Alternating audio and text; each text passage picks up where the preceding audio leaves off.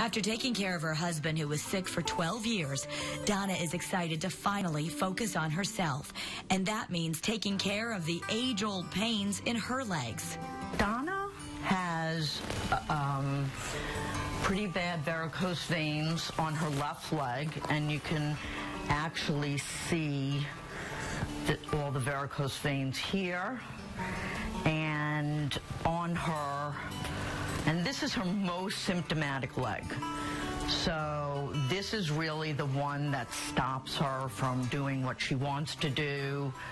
Dr. Lori Greenwald here at Vanishing Veins will use the revolutionary new treatment called Venaseal to heal her painful veins. She uses ultrasound technology to view the broken veins first. I get a lot of night cramping, I get a lot of restless leg syndrome, and it mostly is in that leg.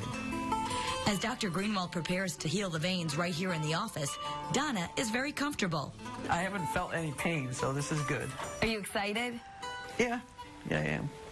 I mean, I'm not, I'm not afraid of needles or anything like that. And I mean, this doctor has such a reputation, and everybody else in here is so nice. I mean, how can you not want to come here? Venaseal uses medical adhesive to close down the broken veins, and your body does the rest. That means there's absolutely no downtime anymore, so you can literally get up and go.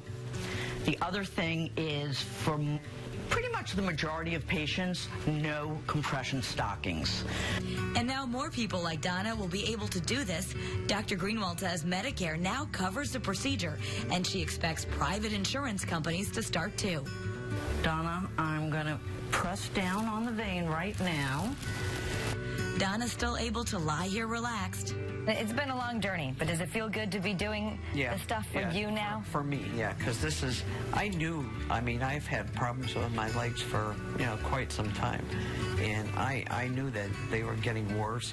She can't wait to be able to chase after her grandkids more, and soon she'll be able to enjoy something she's missed. I'm going to go hiking, something I haven't been able to do, and I really enjoy hiking.